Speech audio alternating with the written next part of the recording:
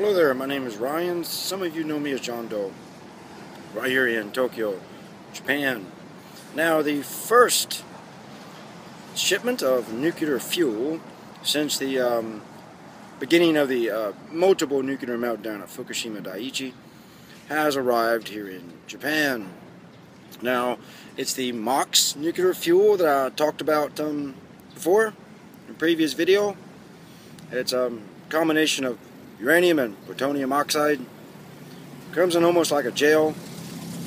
It's easier to ship, but twice as dangerous because the mix it uses to create the nuclear fuel.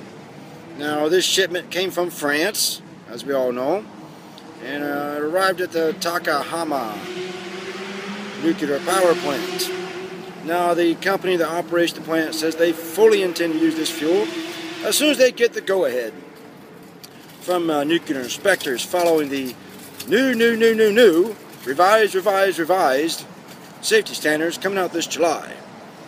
Now, all signs point that we're going to see some nuclear restarts in Japan. The government's going to push forward with this.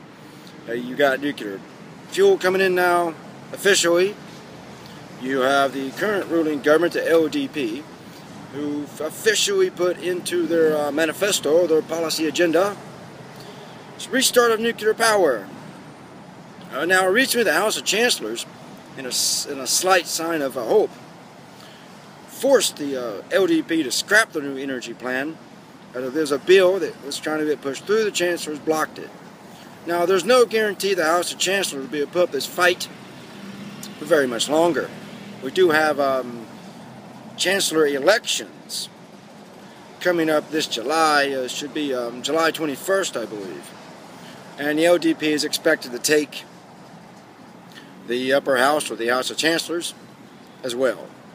So once we have this majority government, we get back to the old ways in Japan of one-party dominant politics with a liberal democracy to beat it all.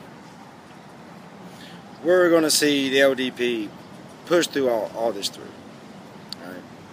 But that's what's going on here in Japan. So, till next time, this is me, Ryan. Leave a comment box below. If you want to leave a video response, please do. All of those are approved. And I try to respond to some of those sometime as well. So guys, keep the fight. This is me here in Tokyo, checking out.